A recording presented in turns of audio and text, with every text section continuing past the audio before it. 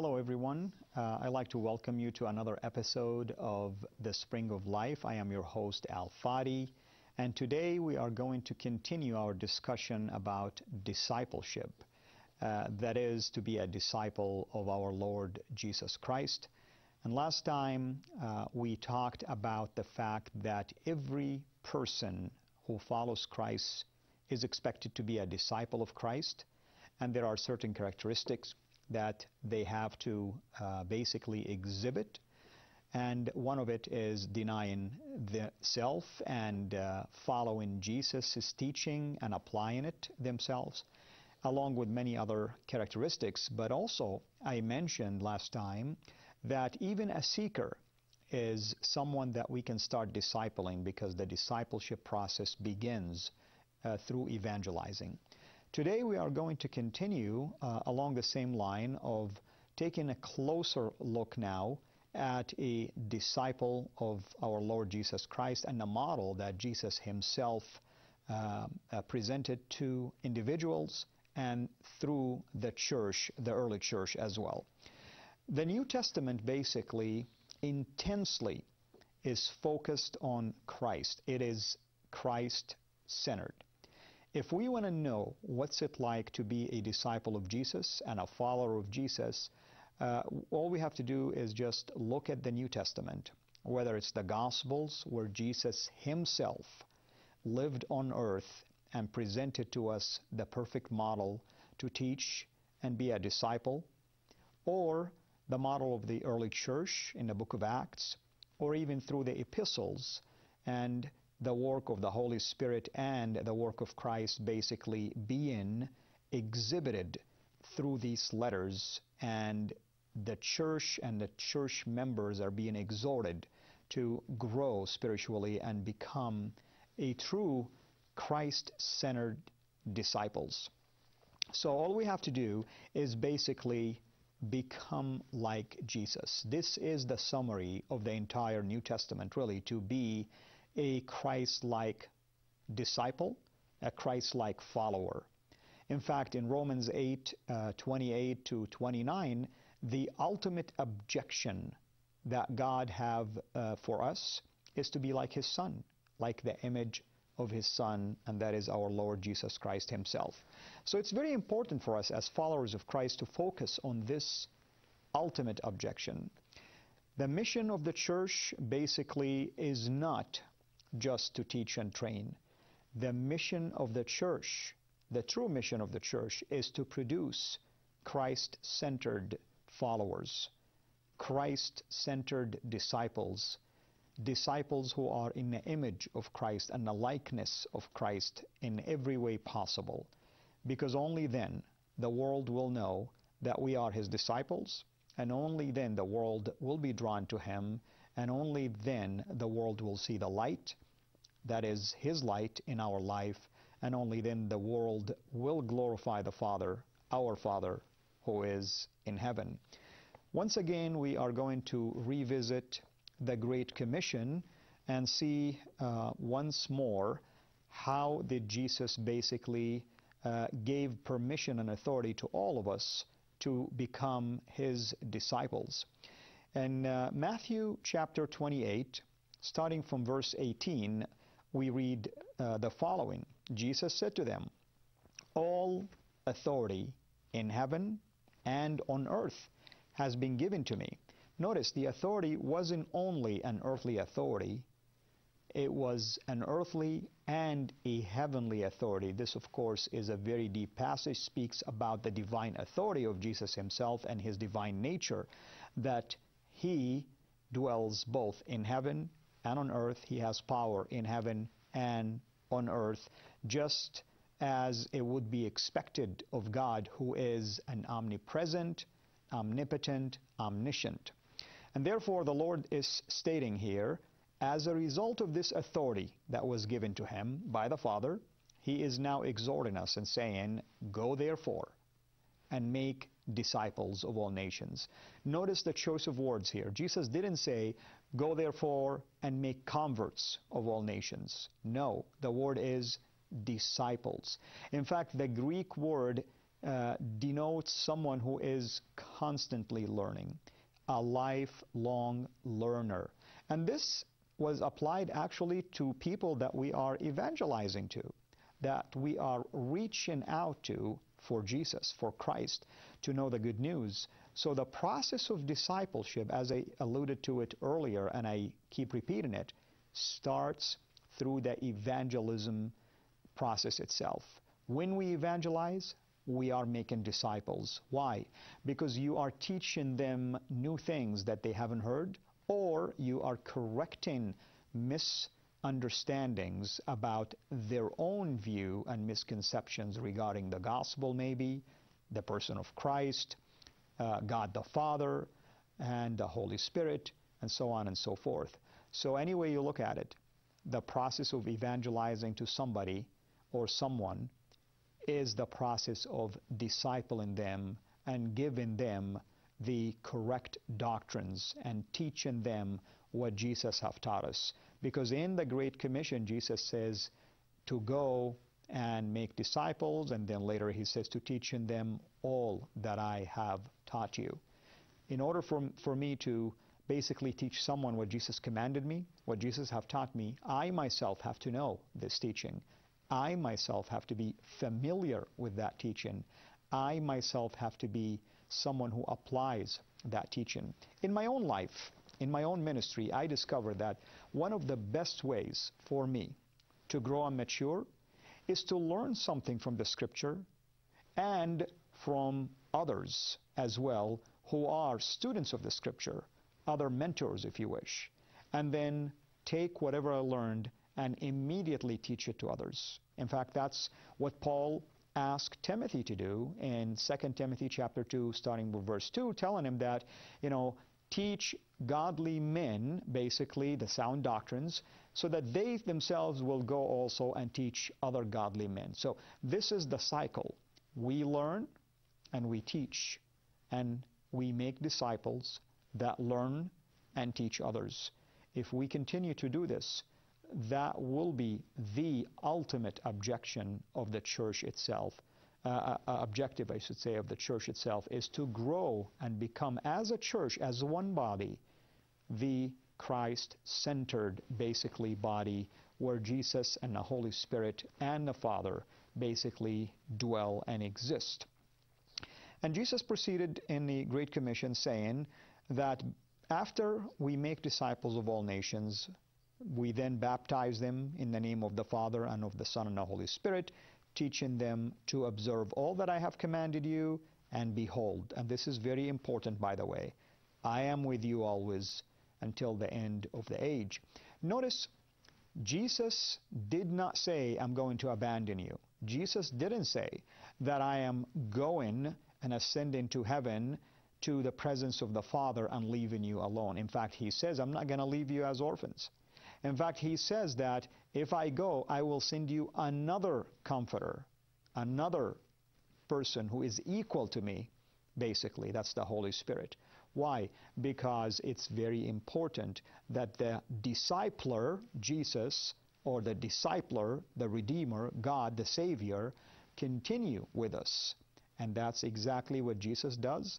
That's what the Holy Spirit in us does. This is also something that we should learn from this. As people who are discipling others, we should never abandon them. One of the things that I discovered are very damaging to a new believer, and specifically I'm going to talk about Muslim background believers, is that whenever someone contributes to sharing the gospel with them and hopefully even bringing them to Christ, instead of standing by them and helping them grow and mature in the Word of God, oftentimes they end up leaving them alone to deal with usually awful trials that they go through. The loss of maybe family, the loss of a job, the threat of persecution, maybe even go through persecution, the loss of marriage, the loss of children, the loss of a spouse, you name it. Everything and anything that I've heard of basically happen usually to these brand new believers, especially from a Muslim background believers, simply because Islam is a religion that does not tolerate for its followers to become an apostate, if you wish. There is a death penalty that awaits him. There is the threat of imprisonment, and the community at large rejects them. The government can give itself the right to go after them legally, and so on and so forth. Unfortunately, this is the time when the new believer actually needs the nourishment of the Word of God, needs the Christ-centered model to look at and learn from. It is the time of trials and tribulations that they need someone who is a Christ follower to teach them how it's like to have a fellowship with God, to pray and ask for peace, how to persevere through these times of trials and persecution. It's unfortunate that in lieu of doing this, many times individuals or churches run to celebrate that they brought someone to Christ rather than celebrate with them. They celebrate for them and they leave them alone. So this is something that I'm hoping that I'm not offending people by saying it, but I really encourage you to pay close attention to the need of your new babes in Christ. They need that nourishment. There is a passage by the Apostle Paul in 1 Thessalonians chapter 2, verse 7. Paul was talking about the believers in Christ at the church in Thessalonica, and he gave this imagery of himself as a nursing mother feeding a child. And we think about this imagery for a second here. The only way a mother can nurse a child is by holding the child close to her chest and feeding that child. This is the imagery that Paul gave us to how it is like to raise new converts and disciple them, feed them the Word of God, nourish them, stand by them, and not abandon them. In fact, that letter was written specifically by Paul to defend his position before the church that his departure that was sudden was caused by persecution, nothing else. He did not abandon them because he made any material gains from them. He did not abandon them because he felt like he was raising support out of them. Contrary to that, he in fact mentioned many times that his motive wasn't material, wasn't monetary, in fact was in fame. His intention was to make disciples for Jesus. He relied on the power of the Holy Spirit. He was obedient to the calling of Christ to him to be a messenger of the gospel. And he called that gospel in a variety of ways. He called it the gospel of God, the gospel of Christ, and he made sure that his reputation was not tarnished, simply because Paul knows very well if his reputation as a messenger and ambassador for Christ is tarnished, it is Christ who will be tarnished, not Paul himself. And we end up forgetting this sometimes. Part of the discipleship, by the way, is to teach people how to become like Jesus, humble, with integrity. They have the ability to rely on the provisions of God, trusting God alone, not trusting man, not pleasing man, but pleasing God himself. This is what Jesus taught us, and this is the model he gave to Paul and to the apostles, and this is what the model that he is given to all of us as well. The fact that authority is given to Jesus gives him the right to command all of us to go and make disciples. And of course, a disciple is someone who is a learner, a lifelong learner. In other words, you may go to school, you may earn a degree, that might take 2 years, 4 years, 7 years, it depends on the level that you are seeking. And you may call yourself a graduate, but I can assure you of this, biblically speaking, there is no such thing as a graduate from the school of Christ. You are always a disciple of Christ all of your life.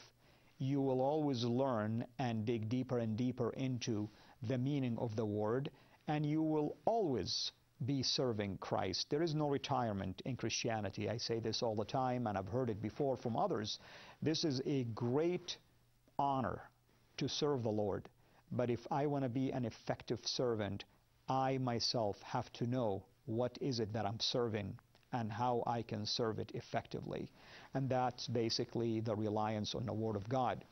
And this will lead me basically to the first important model when it comes to discipleship, and that's the model of Jesus himself. For instance, the discipleship was basically based on Jesus' method of winning the world to himself. In fact, if we think about the time that Jesus spent since he declared his ministry, basically almost 3.5 years. During the 3.5 years, you hear of multitudes that are following Jesus, but we don't hear of how many actually came to know him. Simply because Jesus' model was to teach and pour his heart out to these disciples, to these people that he was reaching out to. He had compassion for them. He fed them, not only just physically, but he fed them spiritually. He modeled everything possible before them so that when they follow him, they already know how to behave and how to act. So he was discipling the multitudes, even though maybe a handful of them became followers of him. We hear many times actually when we're reading the Gospels that many left him after hearing certain things that they disliked. Nevertheless, no matter what it's like to follow Christ, Jesus' ultimate objective was to make these people disciples. And we know, of course, that later, after his death and resurrection, some became believers as a result of this. So God knew that the process is not going to be to waste. We are always in the process of planting seeds. This is why we're called farmers. That's why we are called by Christ fishers of men. Because it's a process, it's an effort. We do the best we can, but we rely on the Holy Spirit and the work of the Holy Spirit, basically. The other model that as disciples we have to follow, and the other model that I would say the church at large must follow, not only just the model of Jesus, but the model also of the early church, which followed the model of Christ himself, of course. But we have a body that called itself believers, and we must learn from them how they endured, how they behaved, how they did different things. In fact, I want to go to the book of Acts, for instance, and we want to go to the book of Acts chapter 2.